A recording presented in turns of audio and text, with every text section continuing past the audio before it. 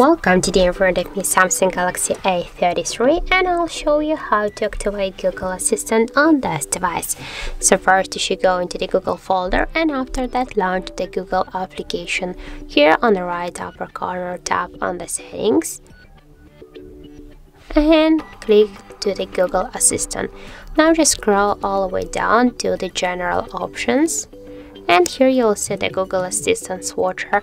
Just to activate it, you should click once on the switcher and confirm by click again to turn on. And that's it. As can you see, the Google Assistant successfully activated. So that's it. Thank you for watching, and if you find this video helpful, don't forget to leave a like, comment and to subscribe our channel.